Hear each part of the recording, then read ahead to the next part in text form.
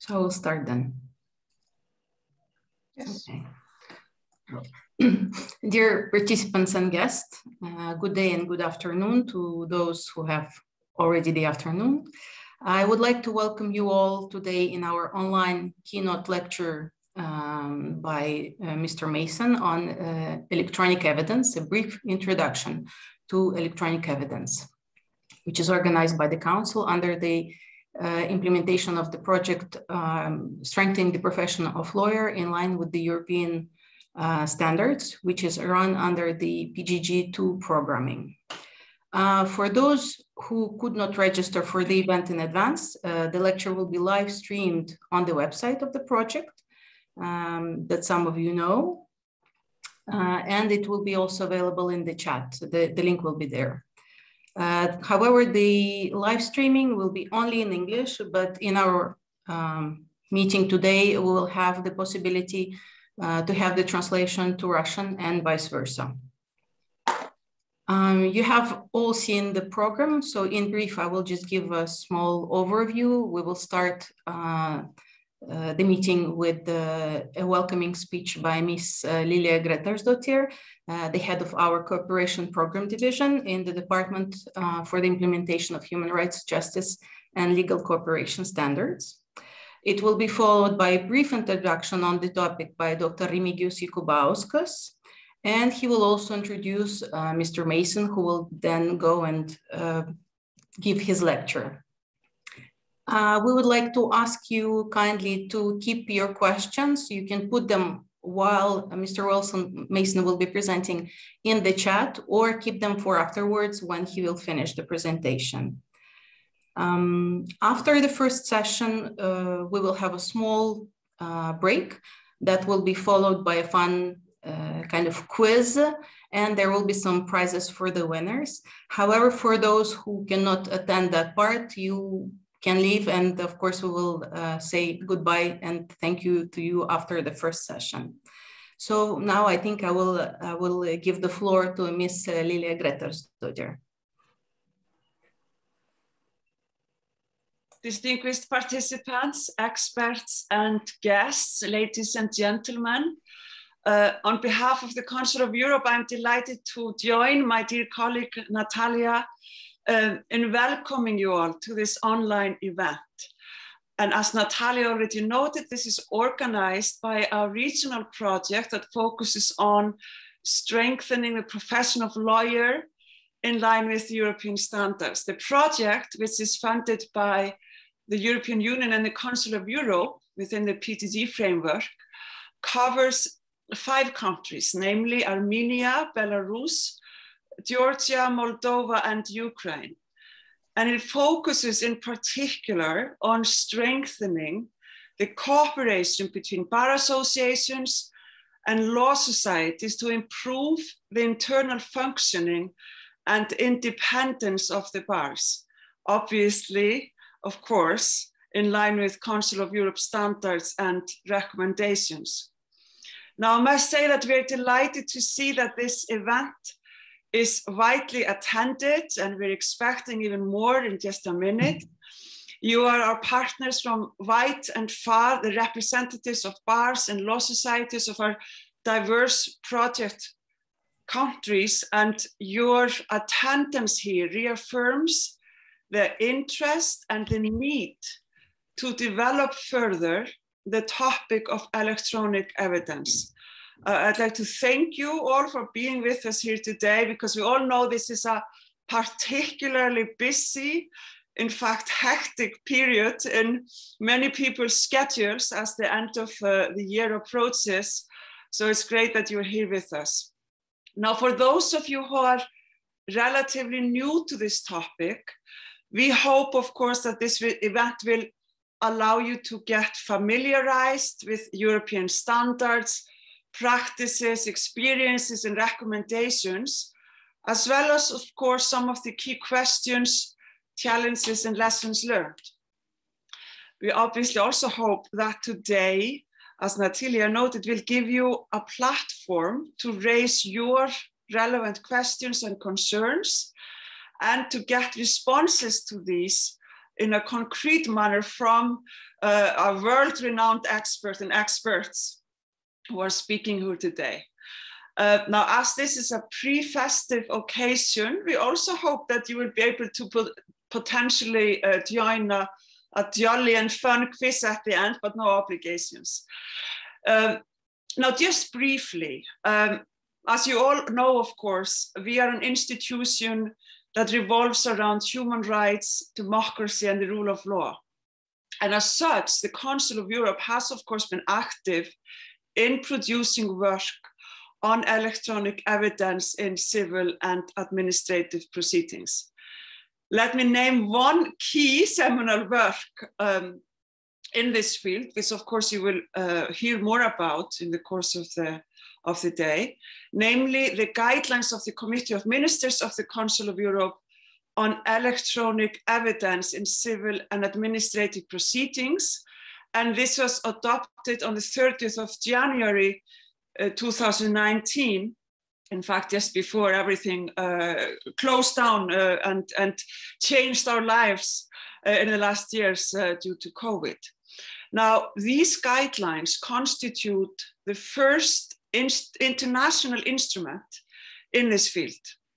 And their primary purpose is to serve as a practical tool to our 47 member states and to support them in successfully adapting their judicial and other dispute resolution mechanisms in the context of electronic evidence.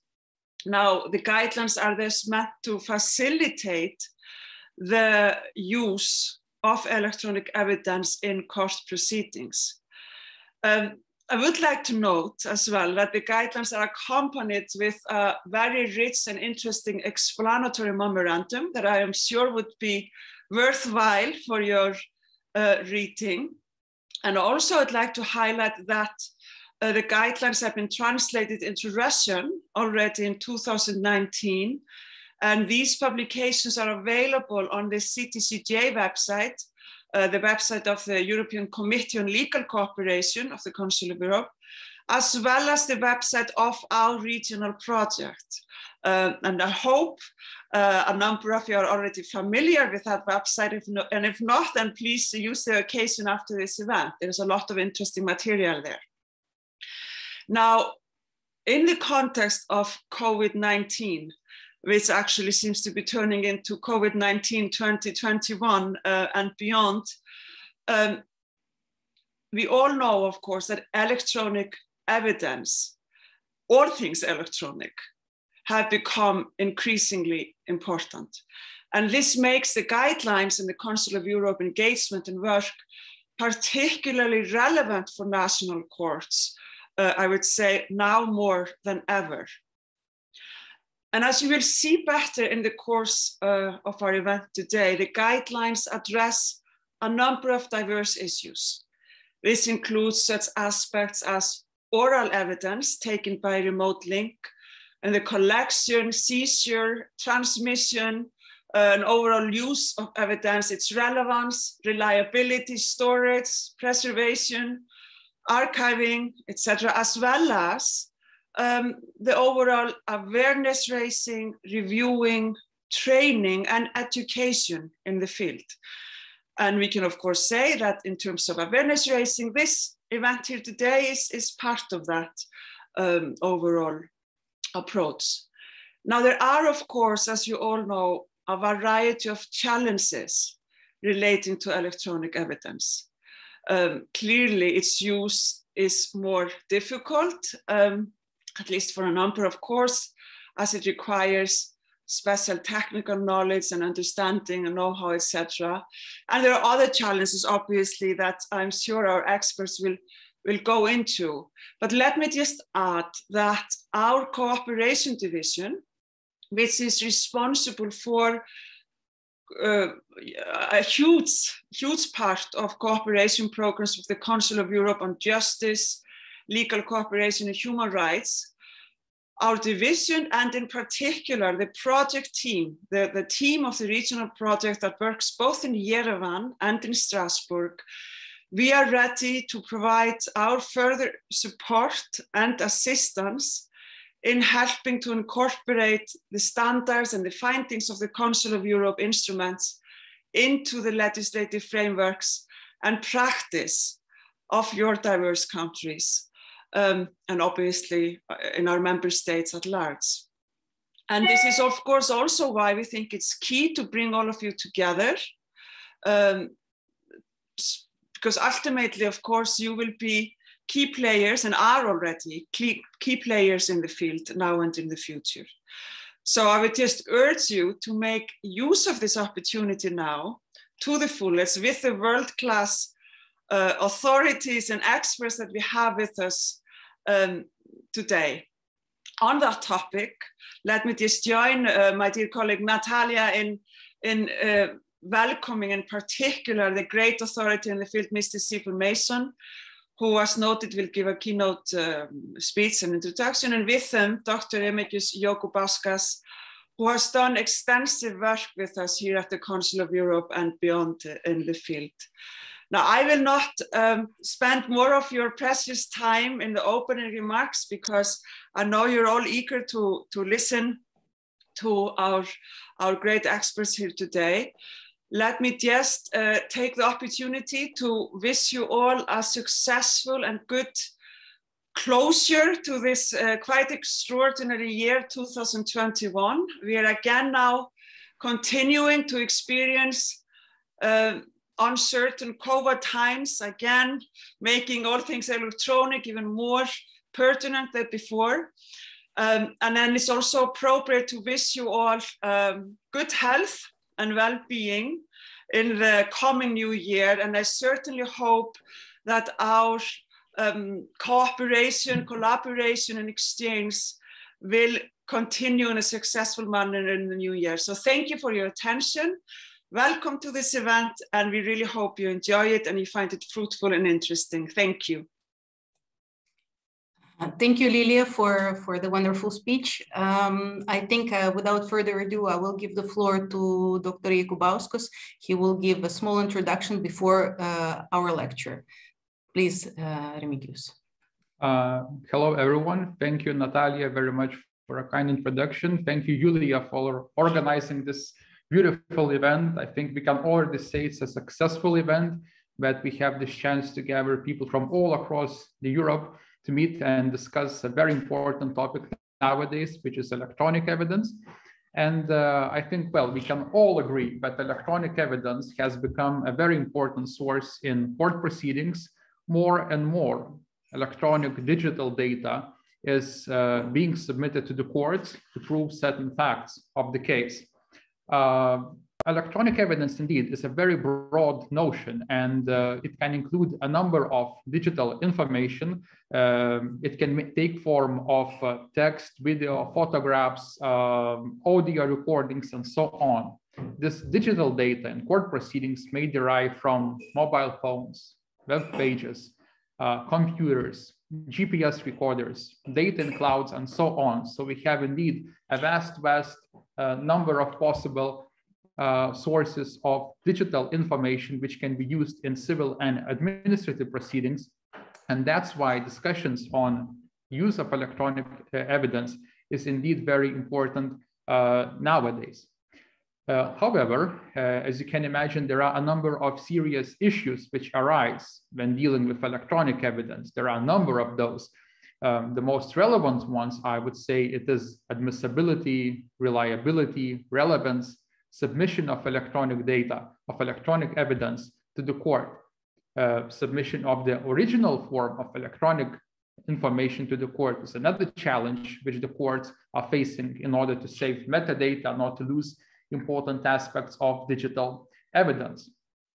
And I think there is no surprise that such an important topic as electronic evidence has drawn the attention of the Council of Europe for a few years. And this attention resulted in the adoption of the guidelines on use of electronic evidence in civil and administrative proceedings.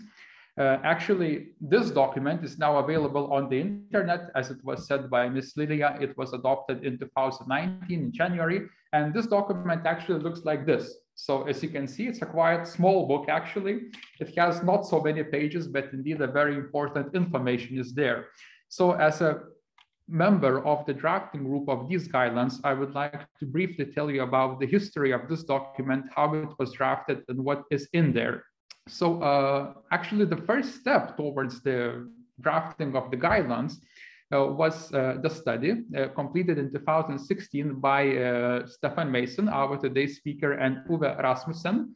And in this study, it was the comparative analysis of the regulation of electronic evidence in various countries of the European Convention on Human Rights. And according to the data found in this assessment, the draft of the guidelines was prepared.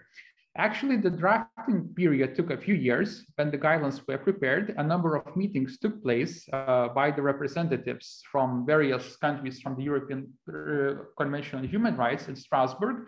And after a couple of years of drafting, this document was adopted by the Committee of Ministers of the Council of Europe. Now, the guidelines have certain structure. It consists of the preamble, in which it is stated why this document was adopted, why is it important to adopt a certain document. Then it has purpose and scope, which explains the aim and goals of the guidelines. The definitions, there are a few definitions in the guidelines of the most important aspects of electronic evidence. Definitely, there is a definition of electronic evidence, of court, trust services, and a few others. Also, there are 3 fundamental principles of treatment of electronic evidence established in the guidelines, which are like the main rules which can be used by the courts when dealing with electronic evidence, such as discretion of the assessment of the probative value of electronic evidence by the courts, equal treatment of electronic evidence, and non-discrimination of electronic evidence in comparison to other evidence. And then there are 35 guidelines, the specific rules, how the court should deal with electronic evidence. And these rules relate to various aspects of electronic evidence. It relates to oral evidence taken by remote link, use of electronic evidence, collection of electronic evidence, relevance, reliability, also archiving, storage of electronic evidence. But I have to say that the guidelines only address the main questions related to electronic evidence. It does not harmonize in any way the rules how the court should deal with electronic evidence. It is merely a practical guide, a practical instrument, how the courts and legal practitioners should understand electronic evidence and should be aware of the possible issues which arise when dealing with electronic evidence. Also, I have to highlight that the guidelines, it's a soft law document. It is not a legally binding document, but it serves as a practical tool. And I have to say that we know that in court practice, courts from the member states of the European Convention on Human Rights have been already using the guidelines. For example, in quite recent case, the Court of Appeal of Lithuania has used the guidelines for interpretation of certain aspects of electronic evidence. So it means that the guidelines have achieved this goal, and now it's used by the court as a practical tool. One more thing which definitely relates to the collection of electronic evidence, particularly nowadays, is the right to private life. Well, the right to private life and protection of private life, then electronic evidence is collected, for example, when the monitoring of private communication is being conducted, is not in much extent regulated in the guidelines. However, it is clearly mentioned in the guidelines that electronic evidence should be collected in an appropriate manner. And definitely the guidelines were drafted in accordance with the European Convention on Human Rights and the case law of the European Court on Human Rights. Of course, there are 2 main rights related to collection of electronic evidence, which we can find in the convention, namely the right of fair trial, Article 6, and the right to private life, Article 8. And by using this possibility to discuss electronic evidence, I would like to remind you about a few quite interesting and very relevant cases of the European Court on Human Rights, which were also discussed during the drafting of the guidelines, and also have indeed significant importance when dealing with electronic evidence in practice. The first question, which I would like to remind you, is Bărbulescu versus Romania, the case which even reached the Grand Chamber of the European Court on Human Rights in 2017.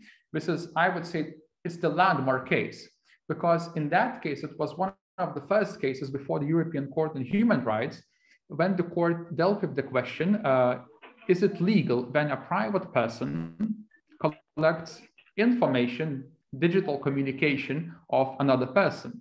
Because in that case, it was the situation when the employer monitored electronic communication of the employee at the workplace for a couple of weeks. And it turned out that the employee, Ms. Barbulescu, in that case, that the employee was using working with tools for communication with friends and family members, but not with clients as it was according to the employment contract. And the information found after this monitoring of electronic communication was used for the termination of the employment contract. So there were two basic questions before the European Court on Human Rights. The first question is it legal when the private person monitors another private person and collects such digital communication? And then the logical question is this, so when is it legal if it's legal? So the court said, yes, it's legal in such case, then the private person monitored electronic communication of another private person. But then the court, of course, had to answer the question, so when it is possible, under which circumstances?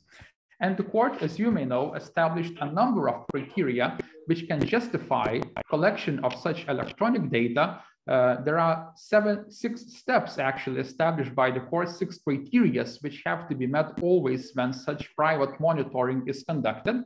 The major ones are, for instance, a clear notification prior to monitoring to the person, to the employee in that case, that the monitoring will take place. Also, it's important to have legitimate reasons for monitoring, justification for this, and so on. So there are a number of criteria which have to be met.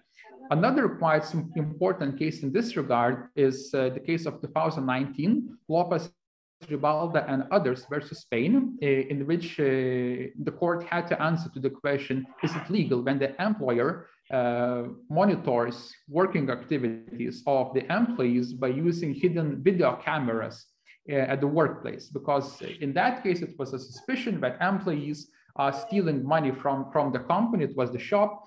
And it turned out that indeed employees were doing so, and the employer knew about this by looking to the footage of the hidden video cameras, about which the employees did not know, but this monitoring is taking place. But in that case, the European Court on Human Rights said that it is legal because it was a legitimate purpose.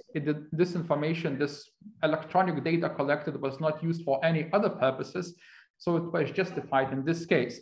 So as you can see, there are a number of interesting questions and aspects related to treatment of electronic evidence, how it should be legally collected, used, submitted to the court. And I am very, very glad that today we have Stefan Mason with us, who is definitely the leading scholar and the leading expert in the area of electronic evidence and electronic signature. I think, well, it would take maybe the half of our event to present all the great achievements and articles prepared by Stefan Mason, so I will focus only on some of them. So let me say that Stefan Mason is a member of the Bar of England and Wales since 1988. He's an associate research fellow at the Institute of Advanced Legal Studies at School of Advanced Study at University of London since 2003. He's also been a visiting scholar in University of Singapore and University of Tartu in Estonia. He published a number of books and articles, but the most recent one, I believe, is the book on electronic evidence and electronic signature, the 5th edition of this book. And also Stefan Mason has established the Journal of Digital Evidence and Electronic Signature Law Review in 2003. So I believe you see there is no one more competent in this area of electronic evidence indeed than Stefan Mason. So I'm very, very glad that today we have Stefan Mason with us. And before I give the floor to Stefan Mason, I would like to say that now we have a chance to actually give any questions to Stefan Mason related to electronic evidence. Please write your questions in the chat. If you could, please do not write long questions, just write the more short questions you write, the better it will be for us to understand the questions and assess them. But during the presentation of Stephen Mason, please read all the questions which you may have regarding electronic signatures, electronic evidence, and we will discuss these questions after the presentation. So now I would like to give the floor to Stephen Mason, and Stephen Mason, the floor is yours. Just turn on the microphone, Stephen, please. I think it's turned off. Can you hear me now? Yep, we can hear you now. Oh, perfect. Perfect. Thank you very much for a lovely introduction. That's very kind of you. It's very much appreciated. As an introductory comments, my first point is that I will try and keep my delivery fairly slow because what I'm saying now is being translated into Russian by our translators. And I have no indication whether or not I will be traveling. I'm speaking too quickly, so please bear with me. The second thing is Julia is going to actually change the slides for me, and I will mention the change as we speak. So thank you very much, Julia, for doing that for me. I'm actually speaking at the moment on a smartphone, quite an old one.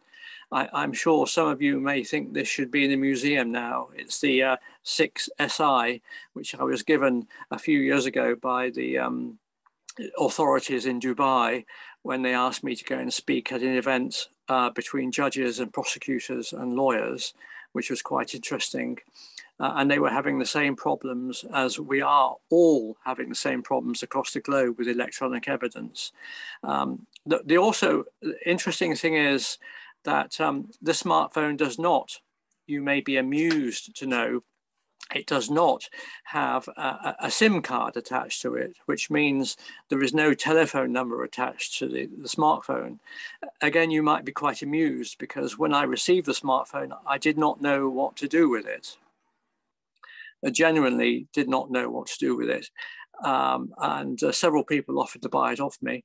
But I discovered that when I travel abroad, I can connect to Wi-Fi, of course, and then use Skype to contact my telephone. So that was quite nice. So that's all I use it for.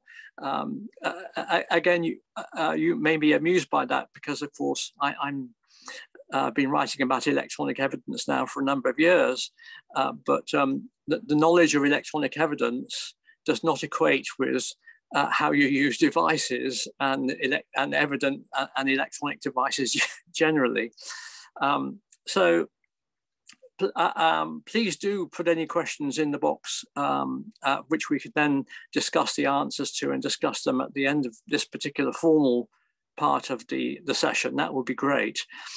Obviously, if we were all together in a single place and being physically present, I would enjoy being interrupted and answer questions and make points and discuss points at the point that they arise. But unfortunately, it is not practical to do that on this particular occasion. So I'm sure all of us apologize for that. So my initial comments are that for those people who are listening now or will listen to the recording, some of you are probably very well aware of quite a lot of the issues relating to electronic evidence already. And if that is the case, please accept my apologies if I'm looking at this topic at a very high level of generality, which you might be aware of. For those people who are not familiar with the topic, then I hope this is a good general overview, but we do not, for obvious reasons, look at everything because there is too much. And as has been mentioned, our book, the 5th edition of Electronic Evidence and Electronic Signatures, is available. Professor Daniel Seng from the National University of Singapore and I co-edit that, and we also write a number of chapters as well ourselves. From the 4th edition onwards, we actually agreed to have it published online in a PDF for free.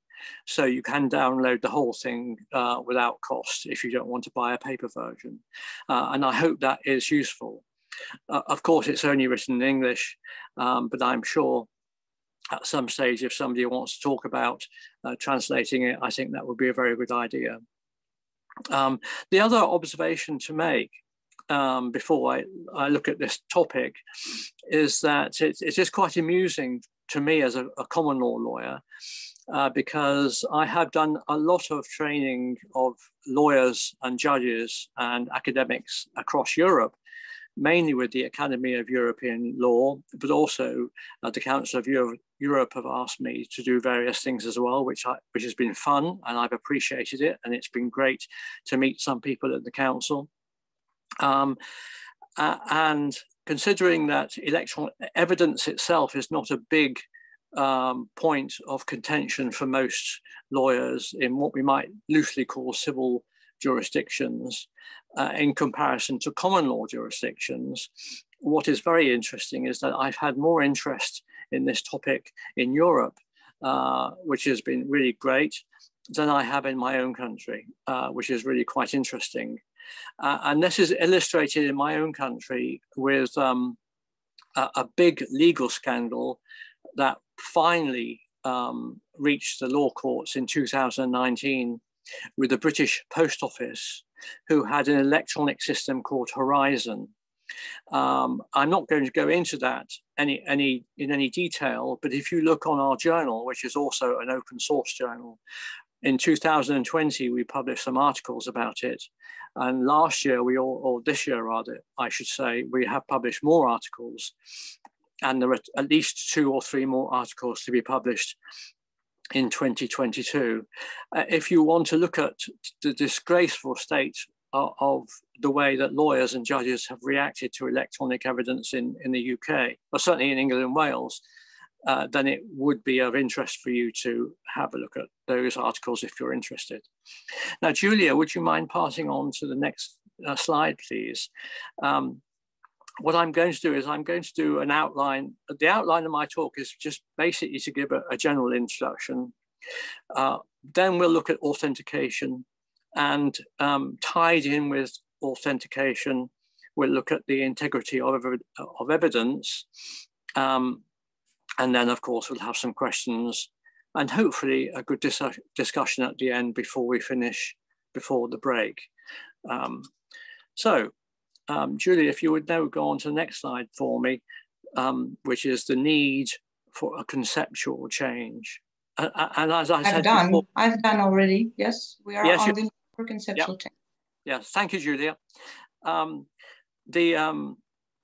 As I explained before, a lot of you will be familiar with this now, but for those who are not quite so familiar, it is quite useful to try and think of evidence in completely different ways to what we call traditional evidence now, I think, which is, of course, paper, mainly paper.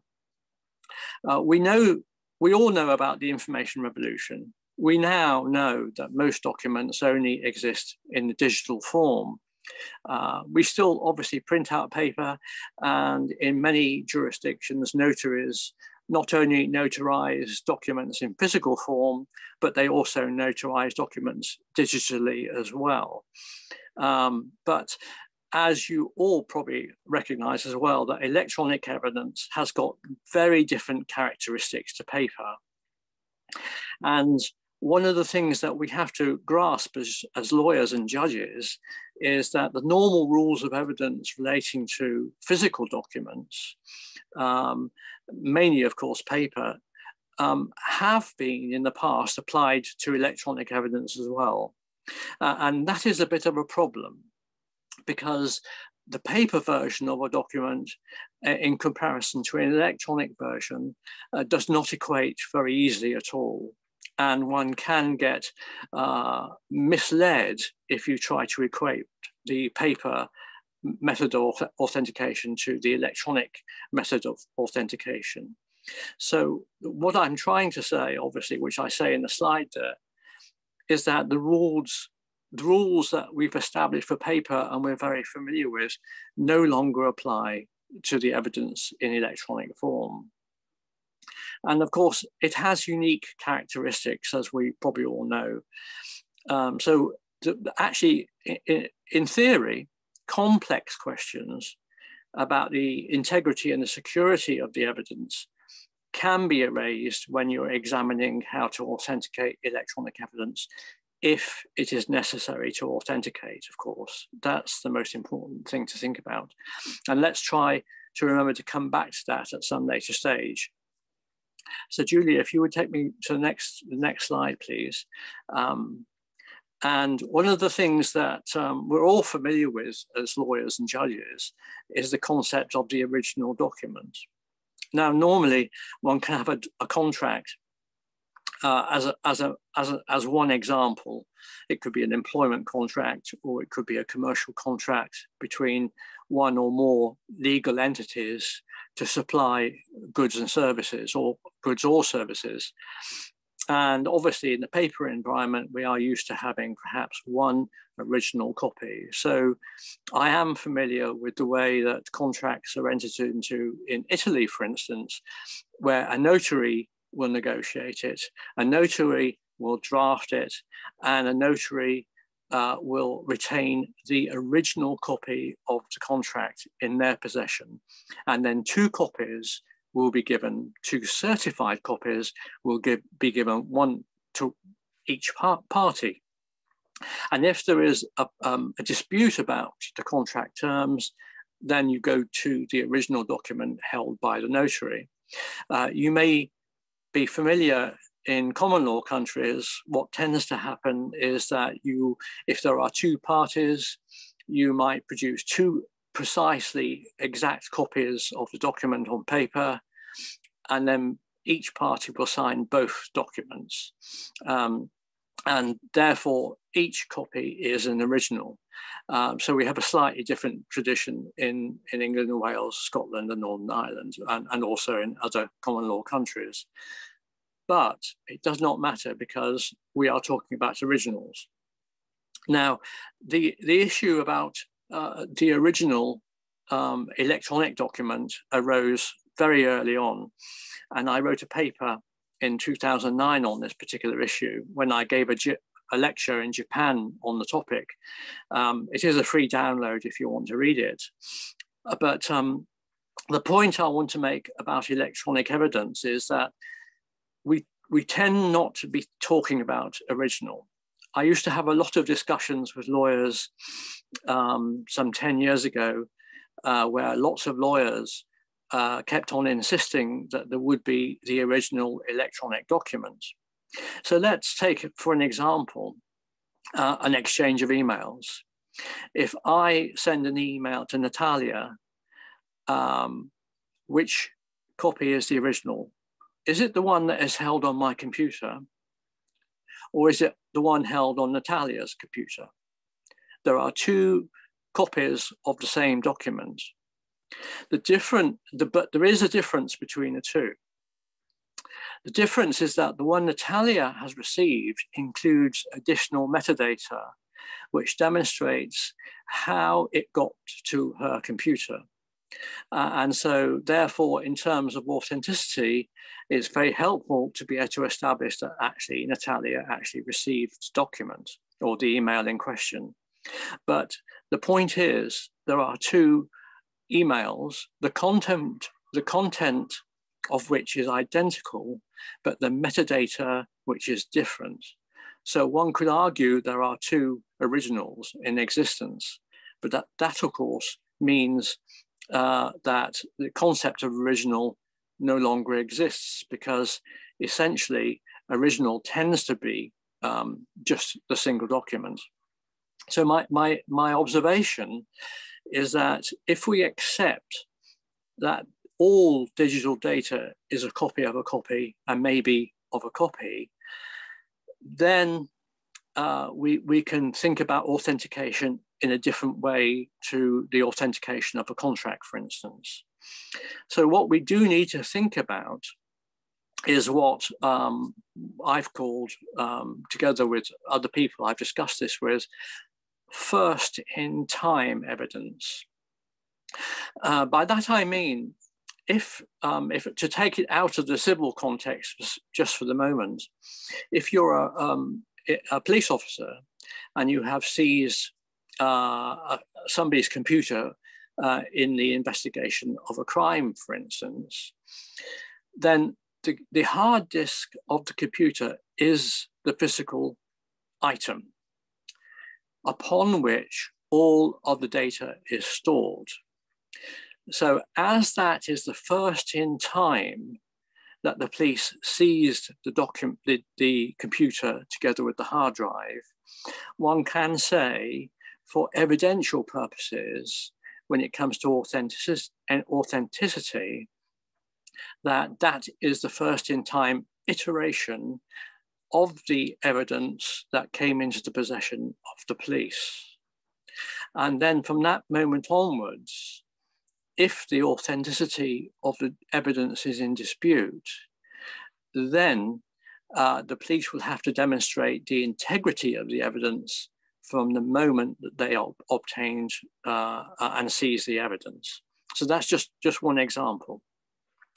I think certainly in more recent years, most people have now begun to accept that this is as a realistic proposition, rather than insisting that there must be an original in electronic form.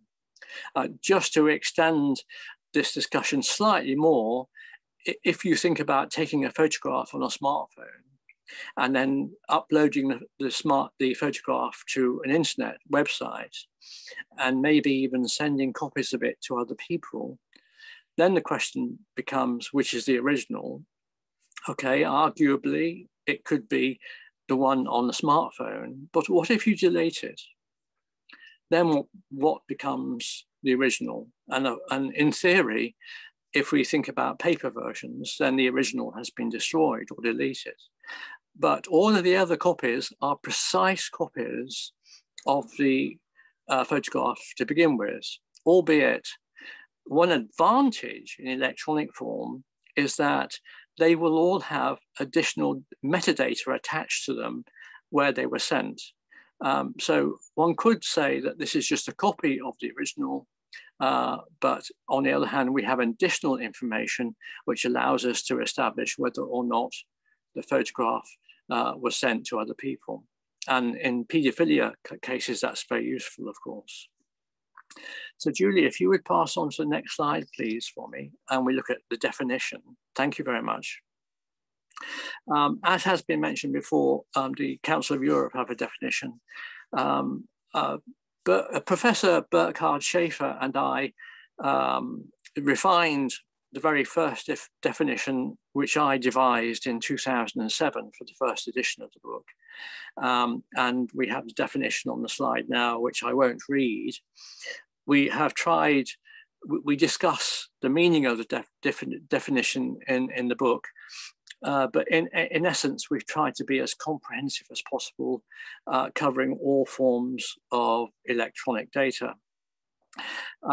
Interestingly, there was a very interesting, if you're not aware of it, European project, and I give you the URL on this slide, the Evidence Project, which I was invited to take part in and speak at various events.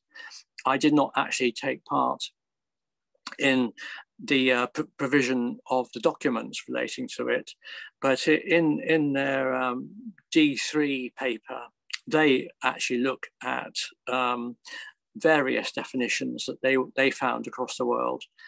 And they produced a definition themselves, which is actually very similar or almost identical to the one that Burkhard and I had refined over the years.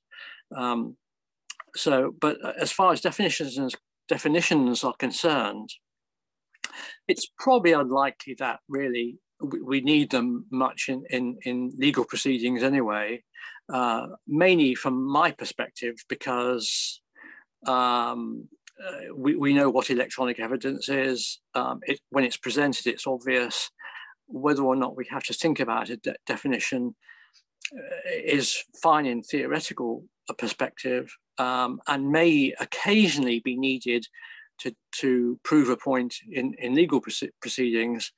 But generally speaking, I think we probably all know what it is. But nevertheless, having a definition is quite useful. So Julia, if you would pass on to the next slide, which is some challenges. Thank you. And as it was mentioned earlier in the introduction, obviously there's all sorts of challenges that can be made to electronic evidence by your opposing party or somebody who is making a claim. And I've listed some of them here. These are by no means all of them. Obviously, a claim that records are altered, manipulated, or damaged, which probably happens more frequently than we like. Also, the reliability of the computer program, because that may be questioned. And that is certainly part of the case in the Post Office, the UK Post Office Horizon case, which came to trial in 2019. That was quite a significant issue because in England and Wales, there is a legal presumption that computers are reliable. And for those people who have downloaded our book, you will notice there's a complete chapter on this presumption. And the chapter has been devised, or I devised it and wrote it in 2010 for the second edition to demonstrate that this presumption is incorrect. And so far, this case has also demonstrated how incorrect it is, although we do not see any move by the English Parliament or the judiciary to make any changes to this presumption yet. Also, the identity of an author might be in dispute, or maybe the person that used the mobile telephone. Quite often, when there's an accident, some people will claim they were not using their mobile telephone while they were engaged in causing an accident in a motor vehicle. But also social networking websites, that is quite frequent now. Maybe some of you listening to this now are involved in family and divorce matters and specialize in those areas. If you do, you are probably familiar with using or gaining access to social media websites to prove one or other of the divorcees have been having an affair with somebody, which demonstrates the proof as to why they should be divorced. And also ATMs, especially banking generally. Banking has suffered quite badly from increasing amounts of theft, both to internet banks and also ATMs, and using the password or the PIN to establish entry into an ATM and then stealing money. That can be a big issue. And it certainly continues to be, even though we have a much stronger mechanism now, because of course in Europe every card has a digital signature attached to it, but even that can be evaded by thieves, so that it continues to be an issue. Right, if Julia, if you would pass us on to authentication, please. Thank you very much. So when we think about authentication, again, for those people who are familiar with the book, you will know that there's an entire chapter on authentication. I initially wrote that for the first edition, and Dr. Alison Stanfield from Australia joined me as a co-author of the chapter. And for this fifth edition, Professor Luciana Durante from Canada, who is a well-known specialist and world leader in archiving of digital data, agreed to join Dr. Stanfield in writing or essentially rewriting our chapter on authentication. And for anybody that is interested in this topic, I would recommend that chapter. It's a very good chapter. It takes a global perspective, not just a common law perspective. And Professor Luciana is an Italian working in Canada, although she is a Canadian citizen as well. So she has at heart the great notary tradition of Europe and Italy in particular. So it's well worth looking at. But the point is that it might be necessary to lay down the evidential foundations of the evidence before it's accepted into legal proceedings. Now, this, of course, is different to admissibility, which we're not going to look at.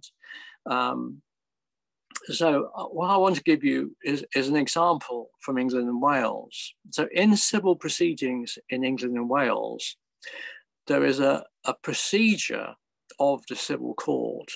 So it's not law, but it's a procedural requirement that, first of all, you have to disclose to the other party all of the evidence that is in your favor, but also all of the evidence which is against you as well. That's a requirement. And if you fail to do so, there can be sanctions against you.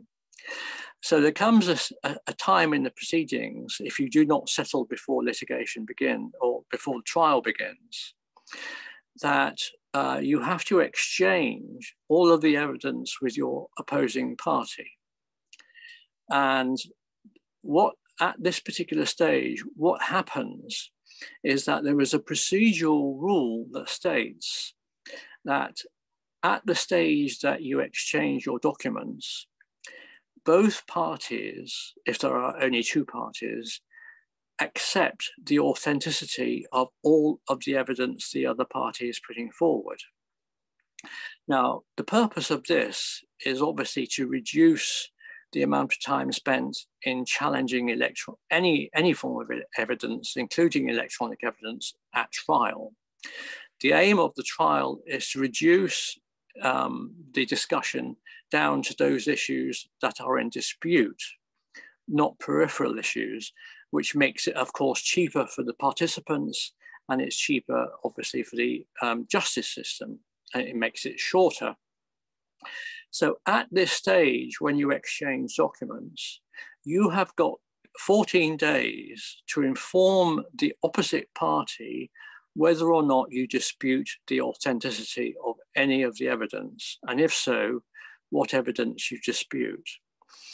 Now, if you do dispute some of the evidence and you put the party on notice that they must authenticate it, then that's what they must do during trial. They must actually authenticate the evidence first. As you can imagine, in English civil proceedings, this very rarely happens. Invariably, in the vast majority of cases, everybody accepts the evidence put forward. It is very rare for them to challenge the authenticity of the evidence. It does occur occasionally, and it obviously occurs more frequently with electronic evidence, but still, most electronic evidence is accepted without the need to authenticate. Obviously, the authenticity of the evidence might be the subject of challenge during trial. And I'm sure some of you will recognize this as well. And that is, suddenly in cross-examination, one of the witnesses will say, well, actually, I didn't actually write this. And then, of course, the authenticity of the document might be subject to discussion and further proceedings. But that also is quite rare. So, Julia, if you wouldn't mind taking us to the next slide, please, for trustworthy. Thank you very much. So when it comes to evidence in electronic form, we don't have the physical piece of paper with the physical documents on it. And of course, with the physical signatures. Naturally, you will say, well, sometimes signatures are forged, which they are, of course. And then in a physical environment, it will be necessary to ask for the expertise of a professional in signature handwriting to establish whether or not signatures were forged or not. But in electronic data, we can't do that easily. So we look for something, evidence which is trustworthy. So what do we mean by that? Well, it's obviously a word that probably means what it says it means, does the electronic data in front of us, does it deserve to be trusted? Do we entrust our confidence, or are we confident that it is actually the document that was sent or received, for instance? When it comes to the concept of trustworthiness, we've got two qualitative dimensions. The first one is reliability. Can let's say it's an email, just for the sake of argument, can the email demonstrate that it is capable of standing for the facts to which it attests? Is it accurate? And then authenticity. Is the record what it claims to be? So is the email in question something that was sent by a witness and received by another witness? So basically the term authentic is not surprisingly used to describe whether the document or data are genuine. And that in the case of digital data, it matches the claims made about it. That's what we're talking about when it comes to the term trustworthy. So Julia, if you would move on to testing for authenticity. Thank you very much. So how do we test for authenticity? Well, this is my view, which is generally accepted certainly by the authors of our text, is that it depends on the source of data and the type of data. So consideration should be given to a number of those measures, which you can see before you now, which have been usefully translated into Russian, which obviously includes the procedures, processes, technical measures, and of course also the use of digital signatures if they are used. So all of these aspects, which we, of course, we discuss in much greater detail in the book, help provide for the authenticity of the digital data. But also the way that people interact with computers and computer systems. This can also be quite important. And there are certainly a number of cases from the United States of America where the way that people are made to interact with computers have made the evidence unreliable, which is quite interesting, especially in terms of contracts of employment. I don't know about your jurisdiction, but in America now, it is very widespread that employees have to enter an employment contract electronically.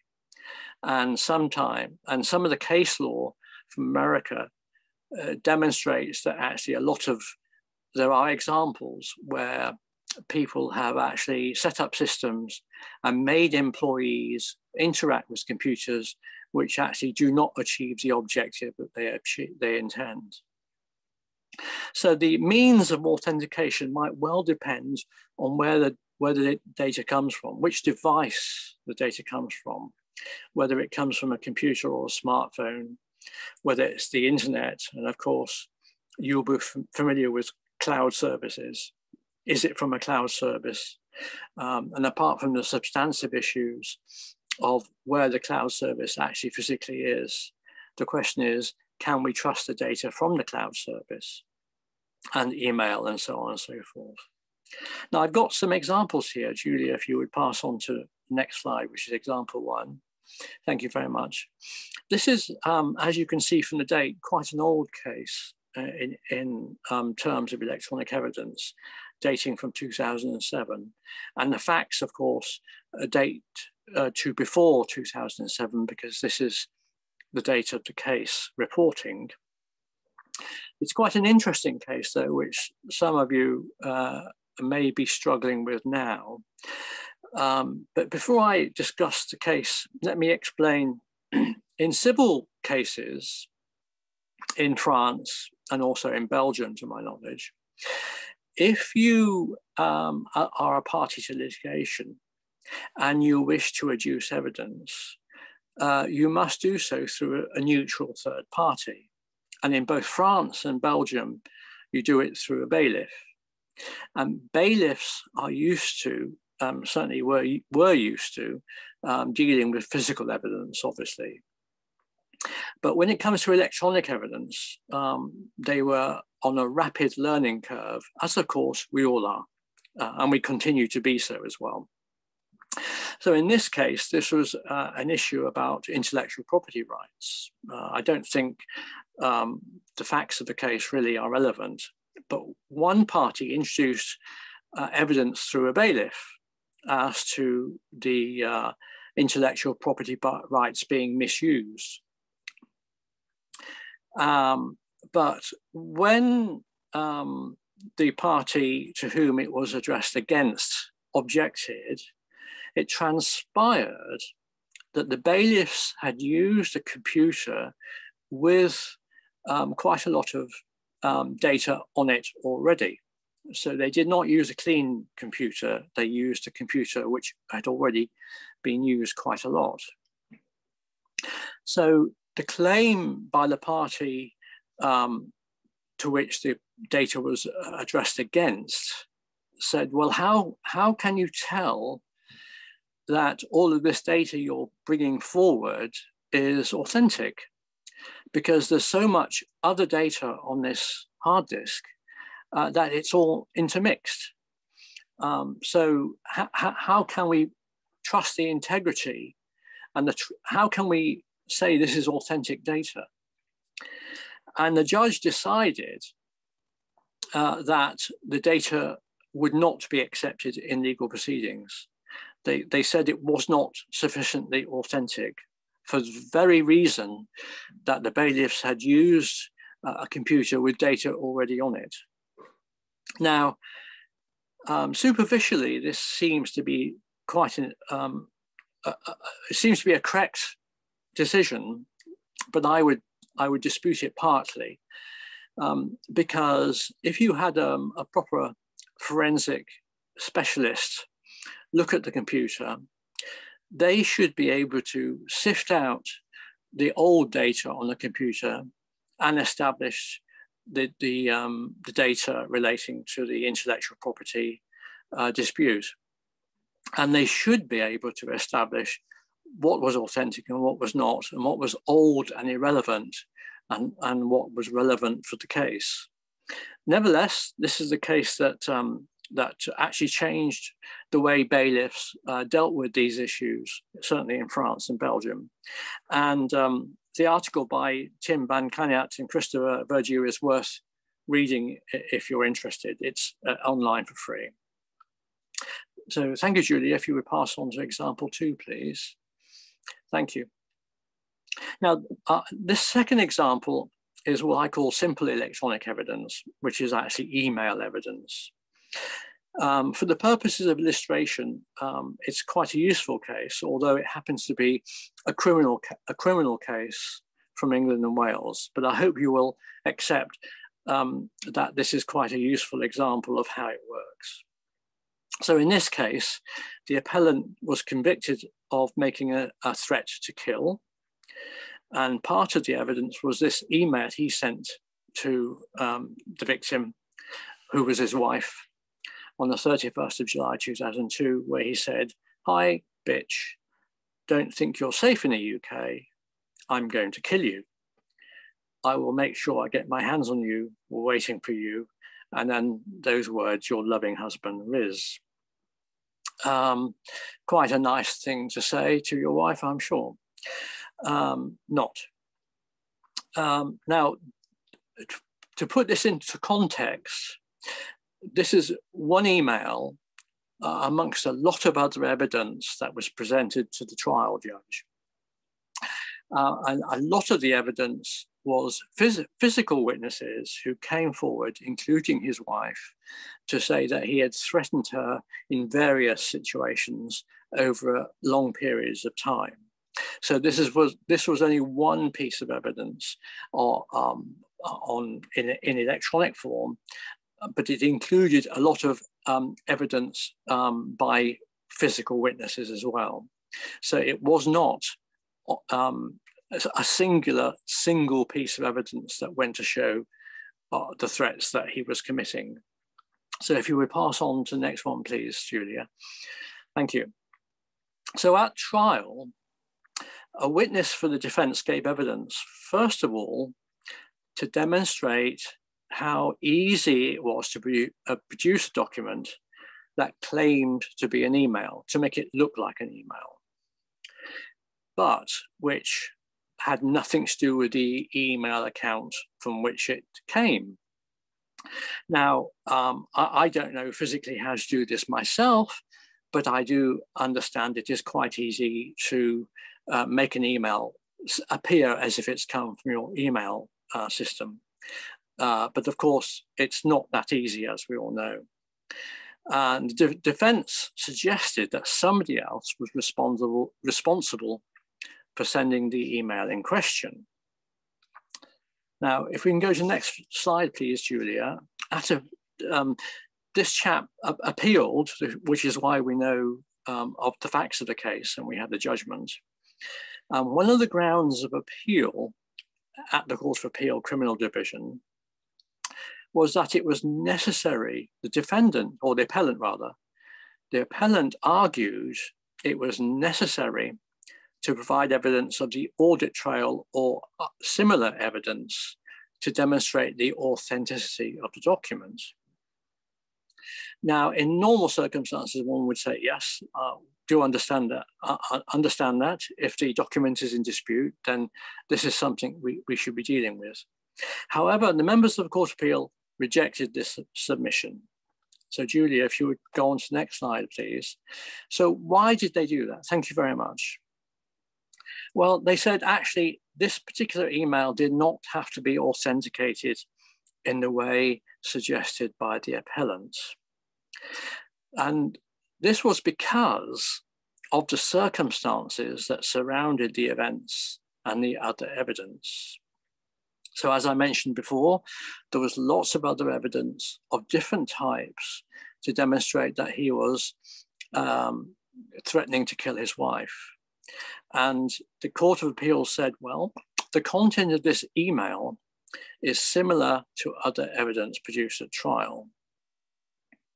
So this actually was sufficient for the Court of Appeal to say, well, actually, this, because of the other evidence, it went to show that the appellant actually wrote and sent this email.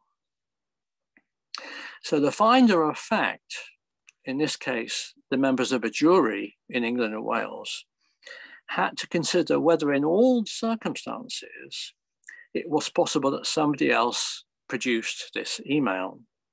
So one could argue, well, in a population of 60 million people in England, who wanted to kill this man's wife? And the answer is only one person as far as we know. So the Court of Appeal said the content itself of the email demonstrated its authenticity, taking into account all of the other evidence of a similar nature at trial. And they continued to say, well, look, if the email was fabricated, which the defense suggested it might be, it has to be questioned as to why somebody who does not know the appellant went to the length of forging the email, the content of which was so obviously linked to the other evidence in the trial. Now, I'm not sure if necessarily everybody listening to this would agree with the outcome of that particular decision of the Court of Appeal, where they said it was not necessary to authenticate the email. But from a practical point of view, I agree with the reasoning of the Court of Appeal. There's no reason I can see why we should disagree with it. But certainly if people do think it's wrong and the decision not to have been made that way, let's discuss that after I finish my formal piece. That would be quite interesting. So Julia, if you would go on to the next slide for me, the integrity of data. Thank you very much. So clearly, both in the chapter on authentication of electronic evidence, but also we have another chapter called Proof, which is written by lawyers as well as technicians. There are a number of things that we want to talk about, which are covered in these chapters relating to the integrity of the data. And we've got a series of questions here which we've devised. And I have to thank Professor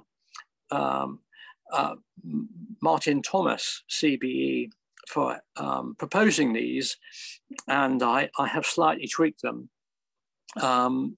But without him, we wouldn't have achieved these particular questions. But they are a very useful guide in whatever legal system we operate in regarding electronic evidence. So the question is, what confidence can we have that the evidence accurately represents the facts that they are purported to represent? So then we've got these three questions then. It leads to three questions. First one, was there a trustworthy source of information that accurately reflected the facts? Hopefully, in many cases, it will be quite clear, but if not, it may be that a digital evidence professional will be able to establish that by using technical software to be able to establish whether or not they can trust the source of the information. And where evidence is in dispute, that probably will be necessary. So then once you've got an answer to that question, the next question is, if there is a trustworthy source of data, is the evidence that you present in legal proceedings generated without error from that source of information? Now, this can be important because, as I'm sure a number of you will know listening to me now, as a result of your own experience, that the evidence might have been manipulated inadvertently from being copied to being presented in legal proceedings. So we have to be aware of that possibility. And then finally, with question 3, if the evidence was generated without error, the next issue is, has the integrity of the evidence been preserved between the time the data was collected to the moment you rely on it in legal proceedings? And this is particularly relevant in criminal proceedings, but equally as relevant in civil proceedings. So once the evidence is seized, can you actually, are the systems in place such that the evidence has not been altered from the moment it was seized to the moment you're looking at it in legal proceedings? I hope for those people who are familiar with electronic evidence, you may think this is quite a good set of questions to ask. And certainly, if you have experience of this, please do share it with us. That would be really super. So if we can go on to the next slide, please, Julia. Thank you very much. So what sort of thing should we be looking at when it comes to authentication? Well, there are obviously a number of considerations. It differs according to the nature of the evidence to be authenticated, where the evidence is to be found, and the local rules of evidence for obvious reasons. The evidence from a mainframe computer will be different from the evidence from a domestic laptop or a smartphone. Obviously, the means of authentication will depend on the individual rules of the jurisdiction. And incidentally, that is why in forming the first draft convention on electronic evidence, which we include as an appendix in the book, but also it's available freely online in the journal from 2016, we make these points that everything is predicated on what the local jurisdiction rules are.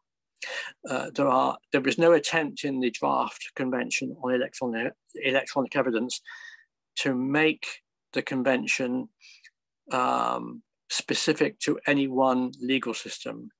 It is generic. There's no attempt whatsoever to say this is what common law does. That's irrelevant.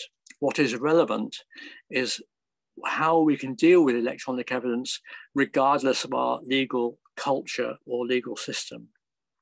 And of course, in the majority of cases, oral and circumstantial evidence is sufficient for most.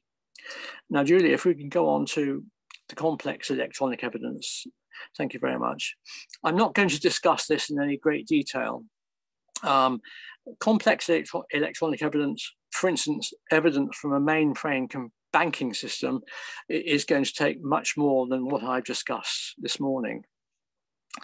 There's a two-phase approach in the book at the paragraph 5.26, and this is taken from an article which you can download if you're interested there. And we also have a link to the draft convention on electronic evidence, article 4, if you're interested in looking at it. Incidentally, on this draft convention on electronic evidence, I'm going to suggest that we think about updating it to version 2 and initiate that next year. But I will let the council know and invite anybody across the world to help work on a second version on that one. So Julia, if you would go on to the next slide for me, please. Thank you, the integrity of the evidence. I'm now finishing my talk. And this is the last slide, effectively. So one of the issues is whether or not the integrity of the evidence has been preserved between the time the data was collected and the moment it is relied on in legal proceedings. Well, I've got two cases here, one from Estonia and one from China, which you might find of interest. In the Estonian case, one of the parties challenged the use of an MD5 hash because they said that the MD5 hash had been broken, and therefore, by using the MD5 hash, the authorities meant that you could not rely on the evidence. As a matter of interest for you, I was actually asked to give evidence in this case by the person who was accused. They wanted me to be an expert witness, but I explained to them that I couldn't be unless the jurisdiction agreed, which they didn't, which is fair enough. But the court held that just because an MD5 hash had been broken, it did not follow that you could not rely on the evidence. And we have this detail in the journal if you're interested. And in China, as you can see from 2018, blockchain, as far as I'm aware, was used for the first time ever for the purpose of authenticating the evidence. Again, if you want to look at that case, that would be quite interesting, I think. So, Julia, if you would just pass on to the next slide, which is topics not discussed. There's a whole list of topics there, of course, that we can't discuss today, which are obviously included in the book if you're interested. And with the next slide, Julia, if that's all right with you, English translations of the Belgian Yahoo case. That particular one is very interesting. It's an issue about who is, there was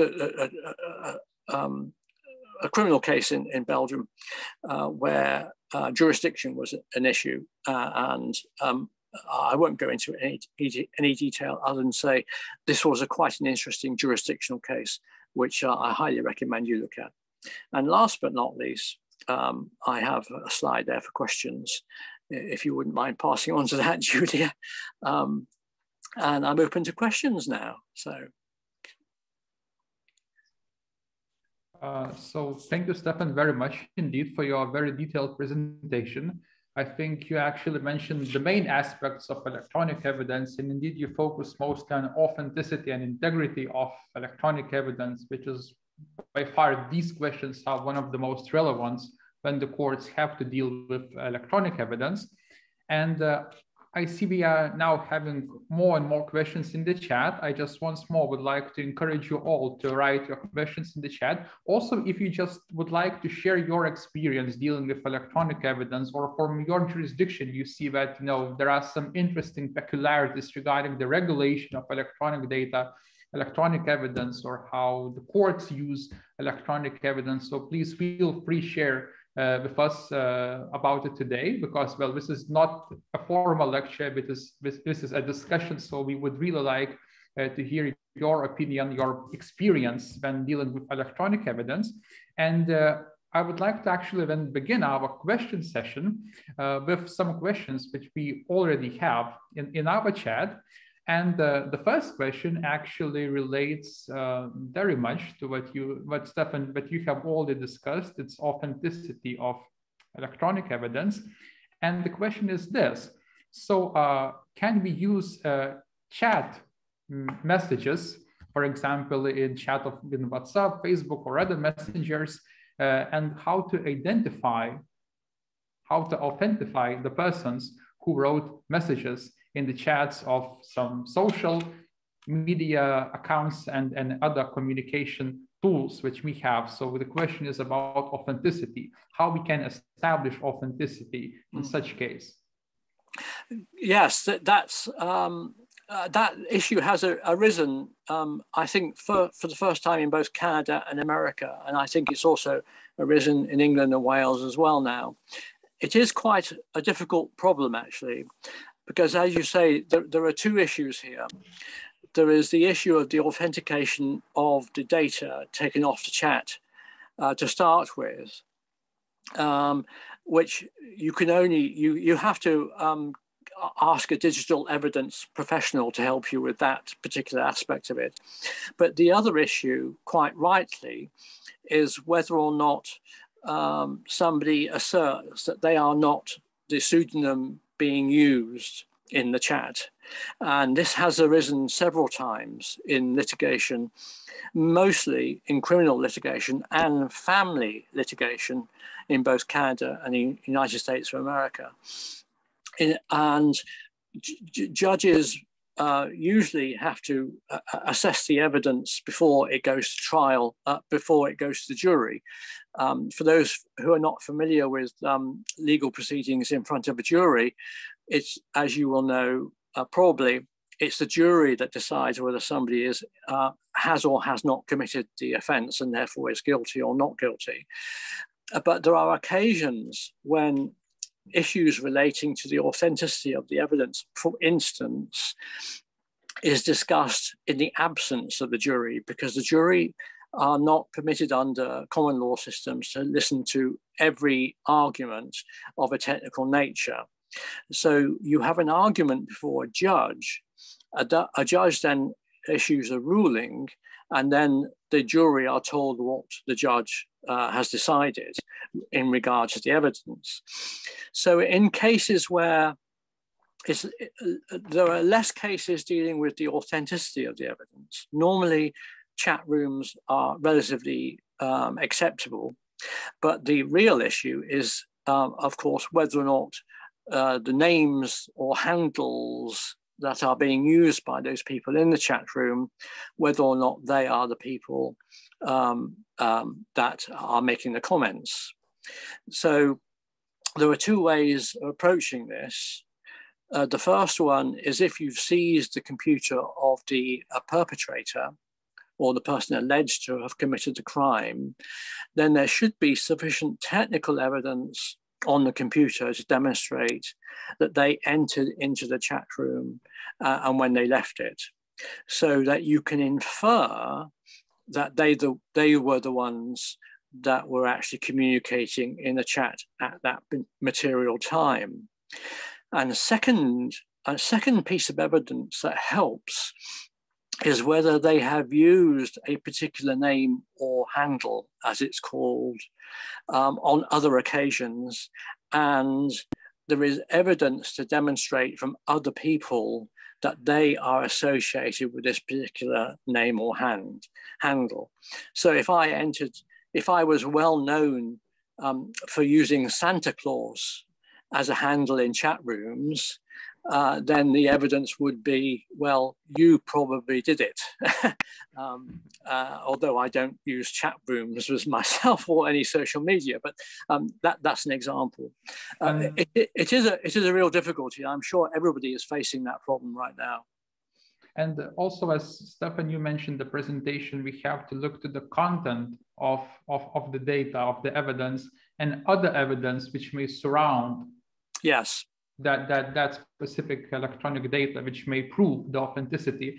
And also, Ivan would like to say what's written in the guidelines regarding the authenticity. So in the guideline 21st, it's written that as far as a national legal system permits and subject to the court's discretion, electronic data should be accepted as evidence unless the authenticity of such data is challenged by one of the parties. So the idea behind this rule, and it was quite debatable, I think, during the drafting process, that authenticity actually, well, it almost has to be, I believe, presumed unless other party challenges it. So the court not always has to take the active role in the analysis of the authenticity of the part of electronic data, unless the other party claims that the authenticity is disputable. Yes, that's correct. That's certainly correct in English civil proceedings, but it's also becoming relatively normal in criminal proceedings as well. So I used to be at the criminal bar way back in the 1980s and 1990s. For those people who are familiar with criminal law, and maybe even criminal lawyers themselves, you will have a defense from the person you're representing. They will tell you what their defense is, and you will obviously scrutinize that. Now, often in criminal trials, the defense do not challenge the authenticity of the evidence. And many technicians say to me, well, this evidence could have been challenged. Why didn't they challenge it? And my response is, well, the defense had a particular mode of defense which did not challenge the evidence. It challenged other things which the prosecution were putting forward. And so there is no point in the defense challenging the authenticity of the evidence, because you're only going to annoy the judge and perhaps even annoy the jury, which is not the point of your defense. And if it's irrelevant, then of course you should not be challenging it anyway. Does that sort of respond to the question as such? Yeah. Good. Another question which we have also in the chat is, I will read this question because it's quite a detailed one. So in a situation of a cross-examination of the witness living abroad, can we consider the written record of the questioning of the witness as an authentic and trustworthy digital evidence instead of the video recording of the questioning of the witness? So I think the question relates, can we say that we have the same quality of authenticity of the document when we have like a written statements from the witness, and instead of video recording how a witness explained the situation, for instance? Well, that's a very interesting point, actually, because the evidence now, which has been accepted in the UK for many decades, is that our memories, each of us have a bad memory. We do not have clear memories. And some of you listening to this now may be familiar with the Gorilla film, where some psychologists, I think in America, at a university, what they did is they took a film of people milling around in outside a building, lots and lots of people. And walking through the film was a gorilla, a man or woman dressed up in a suit of a gorilla. And then they asked people who looked at the film a few minutes later to tell them what was in the film. And most people had not noticed the gorilla walking through the people. Now, they were looking at this film without stress in front of a monitor, perfectly relaxed. Now, if when you're relaxed, you don't notice something as substantial as a human being walking past you in a gorilla outfit, the question is, when you're under stress and you witness something, either an accident or somebody being assaulted, are you really going to notice the color of the vehicle? Or the fact that somebody wore spectacles, or they had a beard, or they didn't have a beard, or they wore a hat? So these are some of the significant problems with our memory. That's not to say that a witness is deliberately lying to us. It's just that they are misremembering, and they may or may not be remembering what they saw. So then we take this one stage further, as the questioner asks, about assessing evidence between being in court in person and giving evidence, or being on a remote platform and giving evidence from another jurisdiction in the same way that we are taking part in this event online right now. And again, the evidence demonstrates, certainly from a point of view whether or not a witness is lying, that judges cannot tell whether somebody's lying or not. There's a 50-50 chance that you can tell somebody is lying, which of course are no odds at all. And you then can project that obviously to somebody online. And the question is, would this be the same? And a famous example of somebody giving evidence via video link was President Clinton, when he was challenged over sexual affairs with Monica Lewinsky.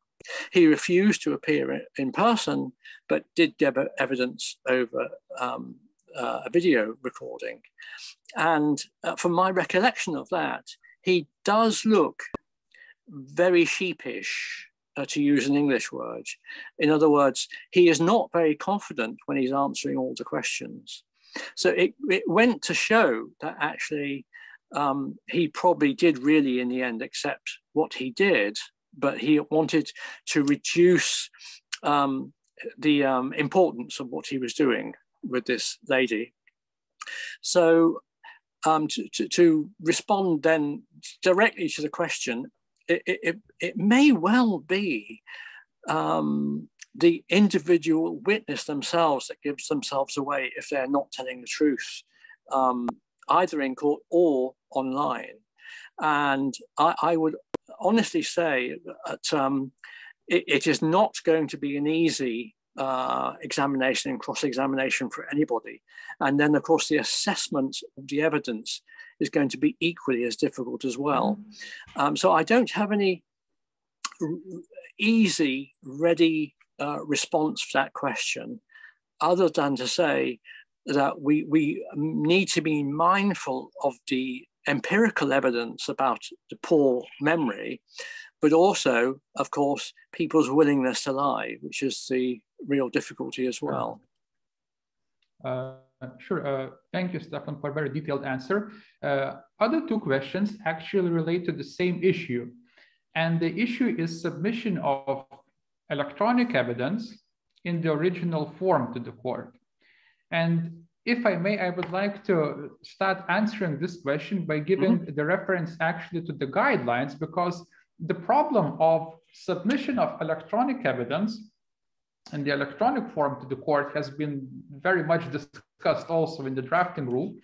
And it's clearly written now in guideline number 9 of the guidelines that the party should be permitted to submit electronic evidence in its original electronic format without the need to supply printouts. So the idea behind this rule, and these questions what we have right now related to submission of electronic evidence, is that legal systems in civil proceedings and administrative proceedings should provide the possibility for the parties to provide to the court not the printouts of electronic evidence, which, well, printouts, it's not an electronic evidence. It can be a source of other type of evidence, but it's not the original form of electronic evidence. And I think that goes also to the problems of electronic litigation, because not in each country there is a chance to litigate electronically, to submit all documents, all evidence to the court in an electronic form. For instance, in Lithuania, we've been using such electronic litigation system since 2012. It's been working quite well. And it allows actually the parties to submit a number of different files to the court, just original electronic evidence. So maybe, Stefan, you could explain what are the problems of the printouts of electronic documents and how important it is to ensure that electronic documents are submitted in the original form. Yes, there are two related issues there then, really. The first one is a matter of resources. In other words, does the court that you're submitting the evidence to have the facilities to be able to accept the evidence and then store it properly? And I'm sure there are still lots of courts across the globe right now that perhaps do not have that ability. So that makes it difficult then to obviously adduce the evidence in electronic form unless there is a protocol between the lawyers and the court to allow the lawyers to bring their own devices into court to exchange evidence. But those are practical problems.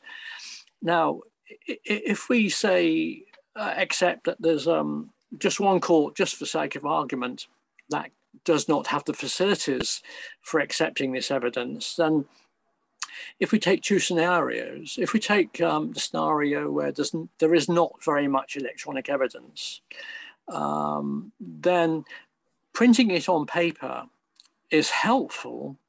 But of course, as I'm sure a lot of people on this discussion will know, it does not adduce all of the evidence that's relevant to the authenticity of the document.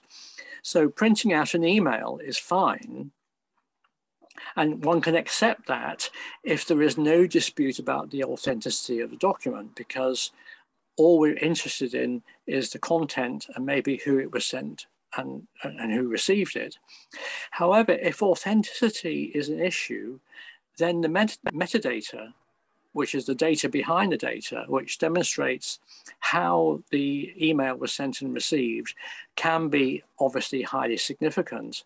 Now, when I print out an email occasionally, which I do, I do not know how to print out that metadata. No doubt a technician would know how to do that, but the email is going to be useless without that metadata if the authenticity is published. So by publishing it on paper, you're not achieving very much. Now, if you're that's a situation in a small court where there are very few documents.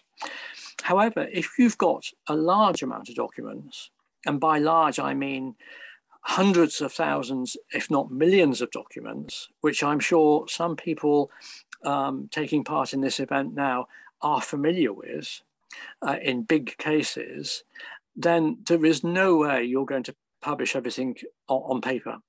It would just be impossible.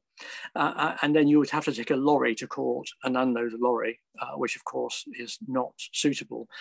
So I certainly hope that the work done by the Council of Europe does encourage local governments in different jurisdictions appreciate the need to provide more resources to courts to be able to do this and conduct it electronically. Does that sort of answer the question as such? Yeah, yes, Stefan, yes, I think so. Thank you very much again for a detailed answer, because indeed this possibility to submit electronic evidence in the original form, I think that's a quite big issue nowadays, and that's why states should provide the possibility to litigate in the electronic form, because without that, well, how we can submit electronic evidence in the original form?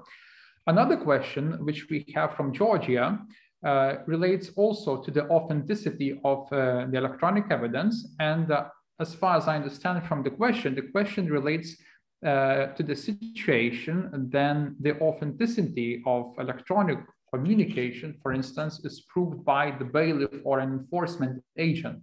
I think that's also quite common practice in civil law countries, when enforcement agents have the right to confirm that certain facts exist or do not exist at a certain time. So how do you think, Stefan, the use of services of enforcement agents to prove that there is a message was written, for instance, on the chat, is it an additional safeguard to prove authenticity, or is it not necessary? What do you think? Is it a common practice also in the United Kingdom to use such services of enforcement agents? In common law countries across the world, it's very rare for you to ask a third party to produce evidence for you. So if we're in a civil litigation in England and Wales, by way of example, then each party is responsible for collecting the evidence itself. Now, of course, if you wanted evidence from a third party that you haven't got enough lawyers to go and ask them for a statement, then you may employ a neutral third party to go to them if they're willing to provide a written statement. But generally speaking, third parties are not used that much. When it comes to electronic evidence, even if you use a neutral third party, the authenticity of the evidence could be challenged in any event. It much depends on what the defense of each party is relying on, of course. I'll give you an example, if I may, very briefly. I'll discuss it as briefly as I can. Many years ago, in 2009, I was asked to advise on this particular point. It was a VAT fraud in Europe when the UK was part of the European Union, where they were all Arabs. They had realized that a fraud could be perpetrated by buying some mobile telephones, putting them onto a lorry, and then having the lorry driven around different countries in Europe so that they could claim the VAT back from each country. They never sold anything. They were just claiming VAT back. The Inland Revenue in the UK then prosecuted these people. Quite a large number were found guilty. One of them in particular was prosecuted in his absence because he was in Dubai, and there was a court order issued by a judge for him not to leave Dubai. Now, the British authorities thought that this was a deliberate ploy to prevent him coming to UK to face justice. But that apart, some of the evidence in the case was from a banking system located in the Netherlands. It was from a bank that was also in the Dutch Antilles as well. And they had, the Dutch knew that this bank was deliberately set up for criminals to launder money. So the British, what the British Inland Revenue had to do to prove he was involved in this case was to establish that the company they used passed money through this bank in the Netherlands. It was a crucial aspect of the proof, as you can imagine. So the British authorities asked the Dutch financial police if they would obtain the evidence from the banking system. Now, the Dutch financial police had to download electronic evidence from a banking system that was live, and it was changing every second. So as you can imagine, the guidance that is issued by the Association of Chief Police Officers in England and Wales, and also the guidance that we offer in the draft convention on electronic evidence does not suit a situation like this. So the digital evidence professional has to rely on their knowledge and experience to be able to deal with the situation appropriately. In this case, the evidence was disputed. One of the arguments my client wanted to use in appeal was that the guidelines issued by the Association of Chief Police Officers in England and Wales should have been used by the Dutch financial police to obtain the evidence in the Netherlands. And I was asked specifically to advise on this issue. As it was, I do know one of the judges of the Court of Appeal in the Netherlands, and I wrote to him to find out if there was a similar set of guidelines in the Netherlands. There was.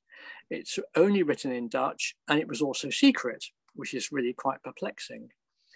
So I was asked to establish in law whether the Dutch guidelines should apply to the evidence as they obtained it, or the English guidelines.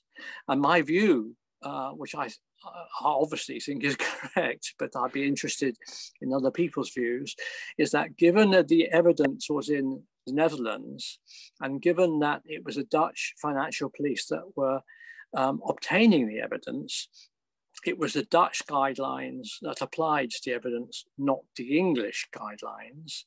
And then when the evidence came to the UK and was actually in an English court, then the person who obtained the evidence in the Netherlands could be called as a witness and could be examined and cross-examined on it as to the integrity of the evidence and what they did. So I don't know if that is the sort of response you're looking for, but it's probably the nearest approximation I can get to third parties. Yes, Stefan, thank you so much. Also, we have one more question, which I believe relates more to criminal proceedings, but also it can be very relevant in civil cases as well. So as far as I understand from the question, the suffered party, the victim, submitted to the court a printout of the Facebook discussion, of the messenger discussion from the social media account. But the victim party did not provide the gadget, the device in which communicate, for which was used for the communication. The other parties submitted all Facebook profile to prove that the chat, that some information was written there.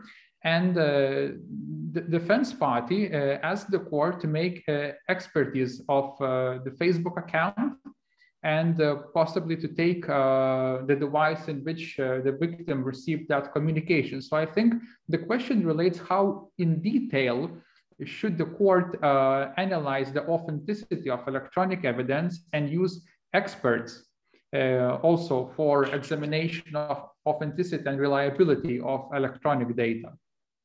Well, I think in response to that, if I may, I'd refer to the practice that the police now adopt in England and Wales, if that's all right. And that would be, the police would definitely take a copy of the victim's hard disk. If it's a smartphone, they would do the same with a smartphone. So they would have all of the electronic evidence to be able to use to establish the authenticity from that device. Now, it may be that that is not sufficient. You might have to then go online and obtain further information. But the situation that you've set out would not occur in England and Wales because the device would have been seized and the data on it copied, so that would be available.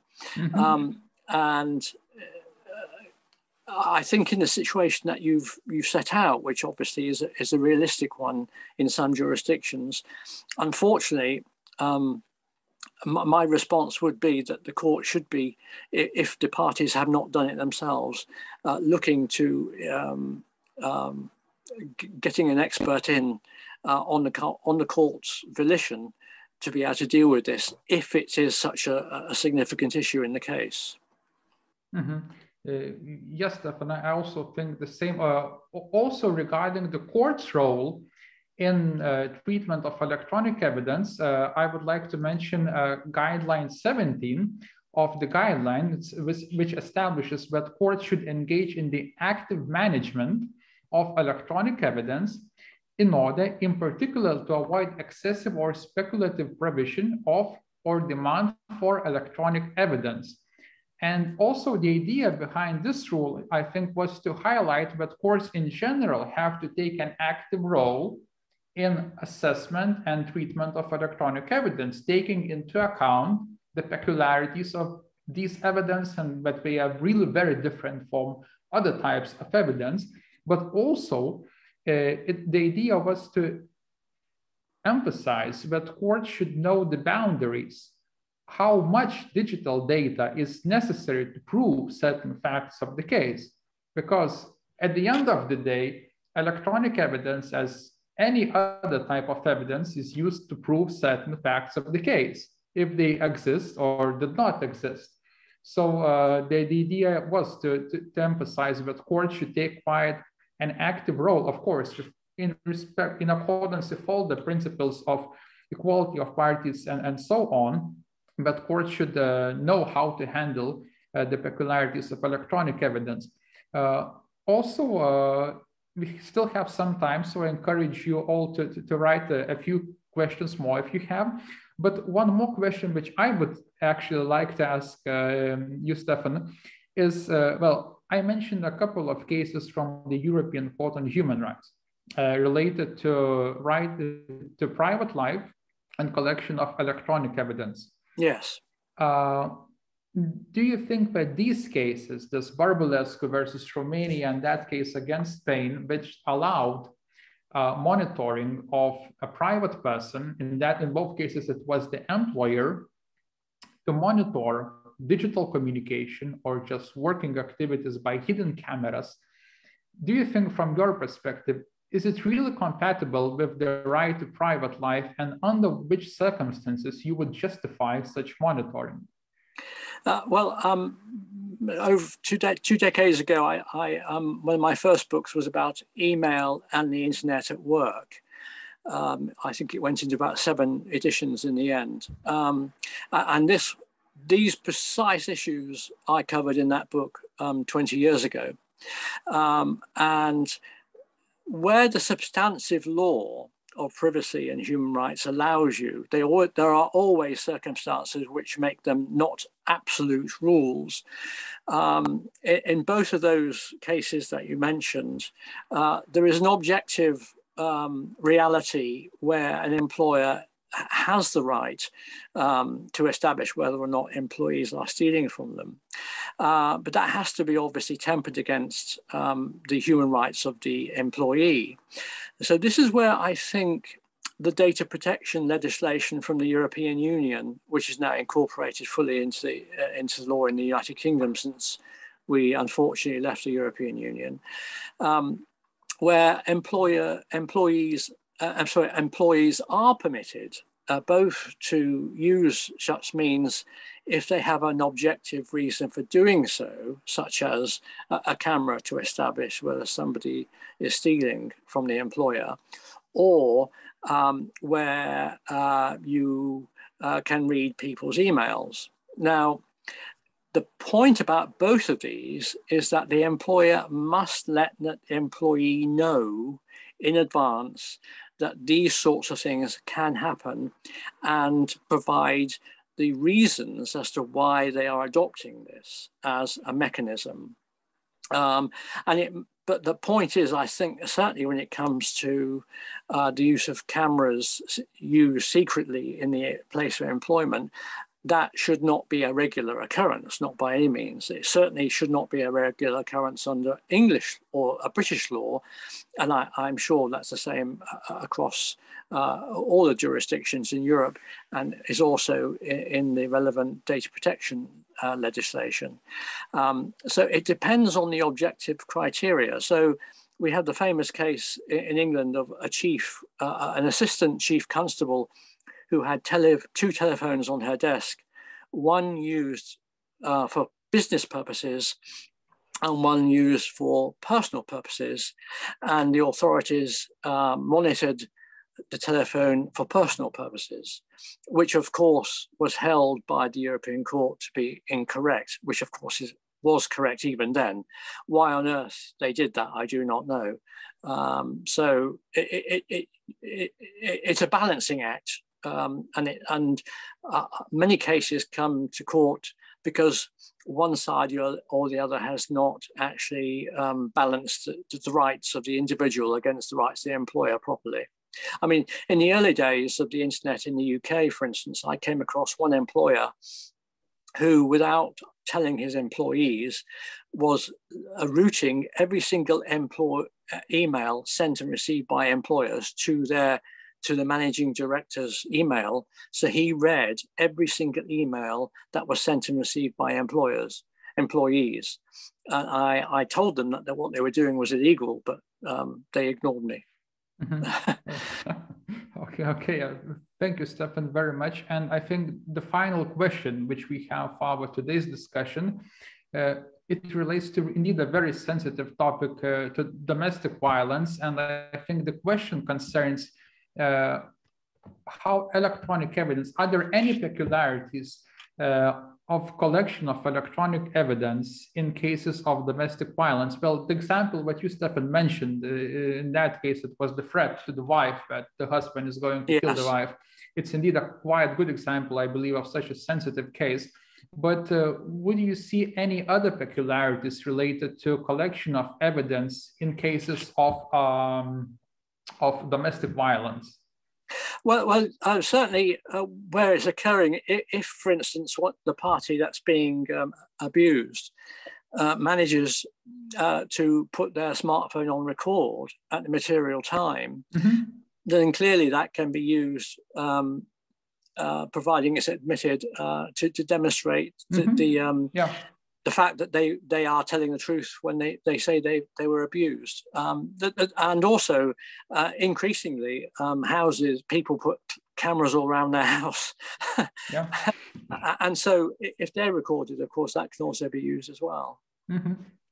Okay, great. So I see we have no other questions then. So I think we can end the first part of our today's event. If Julia would allow us to do so. What do you think, Julia? May I just... Or Natalia? I think that Natalia will speak now, yes. Oh, Natalia, yes. So please, Stefan. May I just interrupt very briefly? Sure, Stefan, yes. I know I'm leaving after this, and I'll leave it to you, Natalia, in a moment. But I just want to say thank you very much to everybody for listening in to this now. Thank you very much to the Council of Europe for putting this event on. I am very indebted to everybody from the Council that is taking part in this event right now for all of the preparations and our test yesterday. It's been very successful. I thank all of you very much for doing that. I also thank the translator or translators that have been translating. I have not seen you or met you, but thank you very much for that. And I wish everybody a great festive season when it comes in a few days. Thank you, Stephen. Well, I think we've heard some quite interesting information on electronic evidence, some challenges that were mentioned by Mr. Mason. I also thought that the first in-time evidence information that was presented was quite fascinating. We also heard some examples of electronic evidence, including even domestic violence. And I think it all illustrates the difficulty with the data provided and the complexity as a whole of electronic evidence.